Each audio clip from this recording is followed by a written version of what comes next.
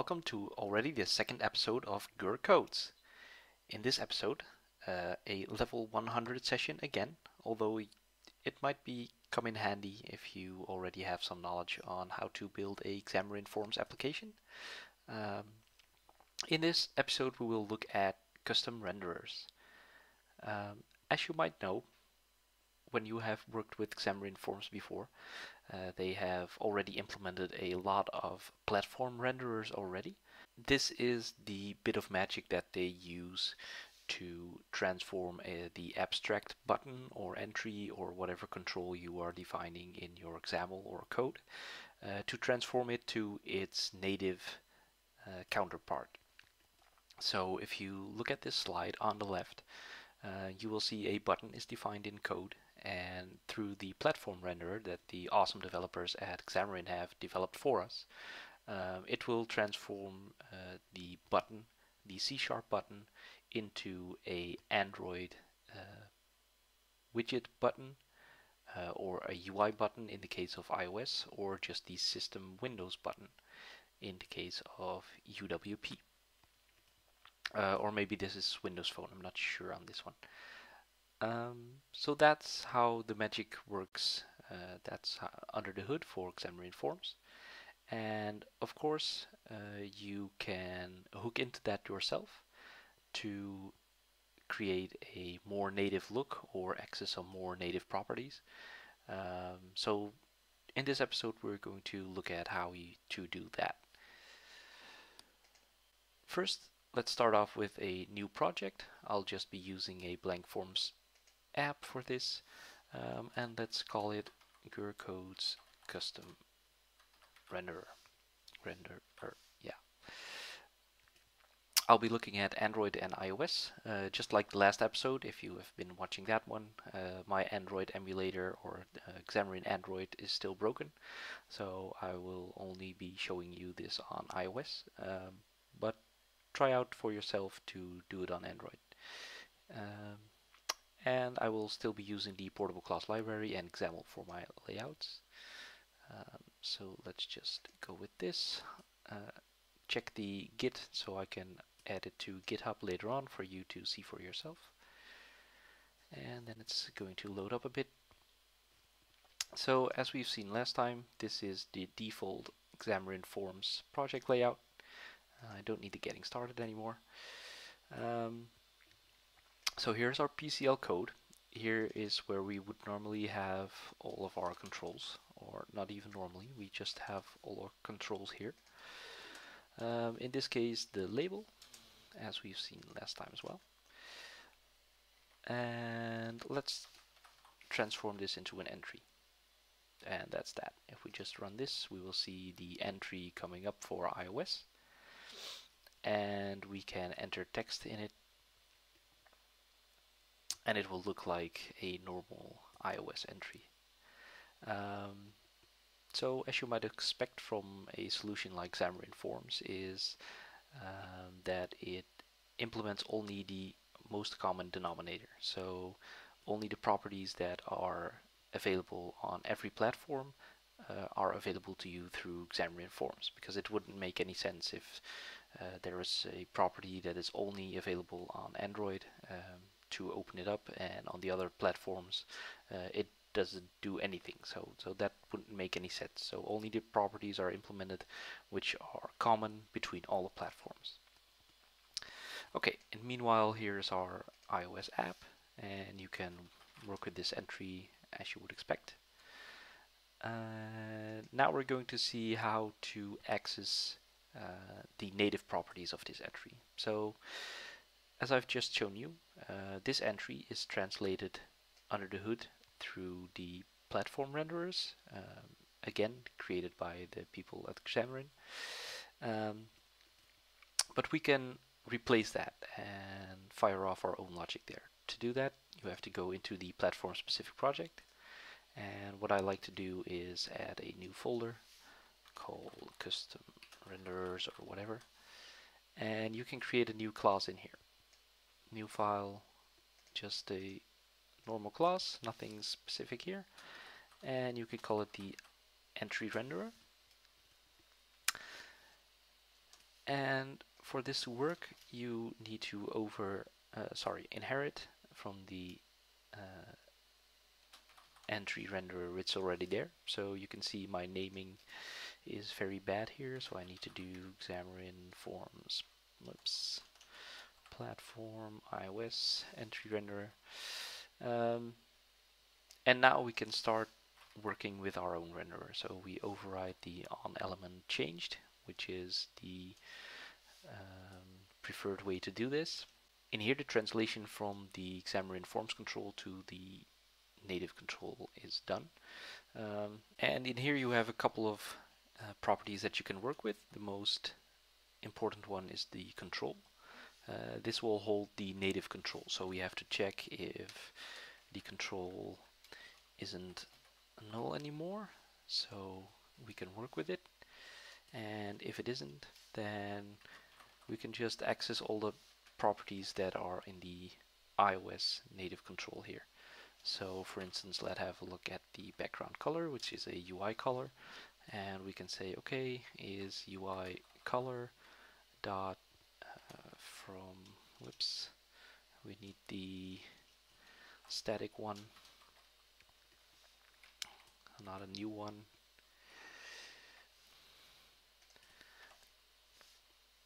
Let's create the using UI color from RGB. Let's give it a nice background color. And also what we can do here is to say, okay, I want a different border for it. So we can set the border style and we can set it to a line.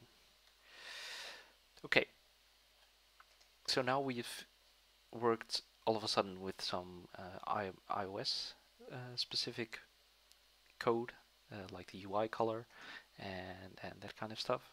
But we can also access the forms element here, which is contained in the element property. Of course, you can also should check if the element isn't null as well. But you could also get properties from your Xamarin.Forms element like this and work with them here. There's one more important thing we need to do to make all of this work, because now we have created our renderer and it will do something on the element changed. But we need to let our app know that there is a custom renderer in place, which we want to use instead of the default one. And we can do this by adorning the namespace with the assembly attribute and then say export renderer, which wants two types. Let's add this one. It wants two types, the handler and the target. I actually always get confused with these ones because I never know. Whoops. Because handler sounds like the class that's going to handle this custom rendering, right? So, but actually the handler here is the target that you want to apply this custom renderer to. So I want to apply this to the entry, and I want the entry to be rendered by our entry renderer. Again, naming should have been done different because now it will get confused. I want to use mine, and that's it. If we would now run the app again, we will see that the app comes up and our entry should be right there with a nice background color. Okay, nothing is coming up. I see. I removed the base call here. You should leave that in place so all the other elements, all the other properties are applied. So let's just keep this here, run it again, and then we definitely should see our entry with a purplish background color, and the border style is just a single thin line. If we would change this to, I don't know, a bezel, what does that look like? you will see it immediately taking effect on this entry. Okay, it looks a little bit different. So because you are overriding the platform renderer, as it says in the name, it is for a specific platform. So if you want to implement a similar look for Android, you should go into your Droid project, add a folder, although you don't have to, of course, create a custom renderer folder, and also add a new file, which is the entry renderer again. And again, you would override. Okay, I should have done the naming differently this time. Let's just do that. Entry renderer Android, that's better. And we have to override the entry renderer, which is default from Xamarin. And this should be consistent, of course. Or we could just leave it out altogether. And we can again override the on element changed and leave the base in place this time. And here we can check again, and you'll see that the control is now not a UI entry, but it's a entry edit entry text, sorry, for Android. So if we go into this, we check if it's not null, and you can now specify all kinds of different properties, like again a background color, but also this will be a bit different, which will be a oh, we have to use the set background color actually. Set background color, and get a color which is Android specific.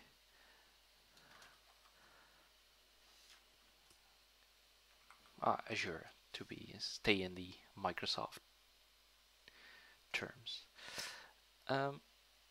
So unfortunately I can show you this, but don't hesitate to check out the code and check it out yourself. And now if there was a UWP project, you would have to implement it for this platform as well. Or of course, if you just want the control to look different on one platform, or just access some properties of the native controls, you can do so for one platform and not do it for the other. The other platforms aren't affected by it. So you can just implement it for one platform and not the other, and just leave the default rendering in place. There's one thing I forgot here. I need to export the renderer for Android as well. Export renderer and import it. Type of entry, type of entry renderer Android.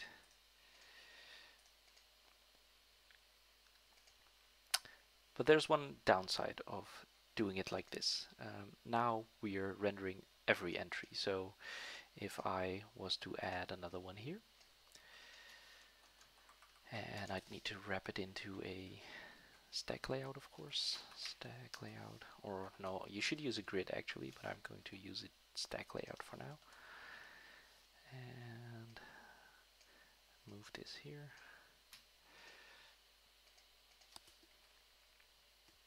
Oops, that's a bit much.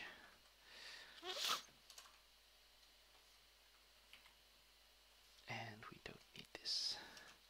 Okay, so now we have two entries. And let's do it like this. And when I run this, both entries will be affected by the custom renderer that we have just created. The iOS one, of course. But what if you want to have a custom control which looks like what you want? The solution is pretty obvious. Just create a new control in your shared project. Add, let's do it in another folder. controls, add new file, and let's call it my entry, which does nothing more than just inherit from the normal entry. And of course, if you'd like, you could add some properties here, which will be available to you from the custom renderer through the element property. But I'm just going to leave it at a custom, at the default entry for now. And when we would now go into the renderer, we'd say, no, I'd like this to be the my entry.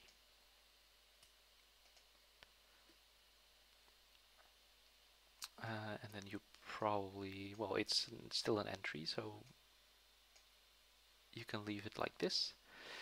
And now we just have to replace one here through the, I don't have the namespace yet, so let's add a new namespace.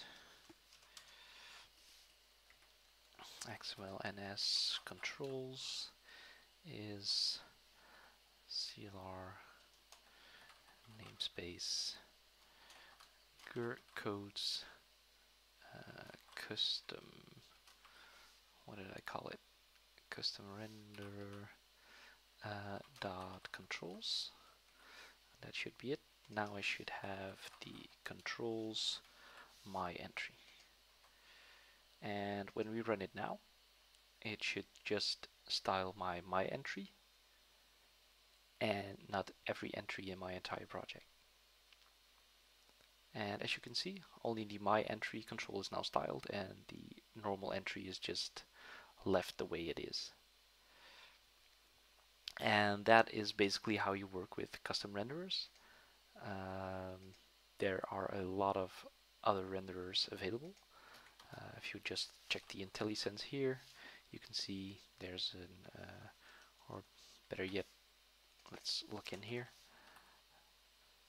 You can see a box renderer, page renderer, button renderer. For each control there should be a renderer. So you can work with anything and override any default behavior that you want this way. So go ahead, have a play with it, and if you have anything cool to share, I'd love to see it. And that's what I have today for you in this episode. I hope you liked it. I hope it was better than the last episode, and I'm continually going to improve, I hope. Please subscribe to my channel or find me on my blog, and hopefully you'll watch the next episode.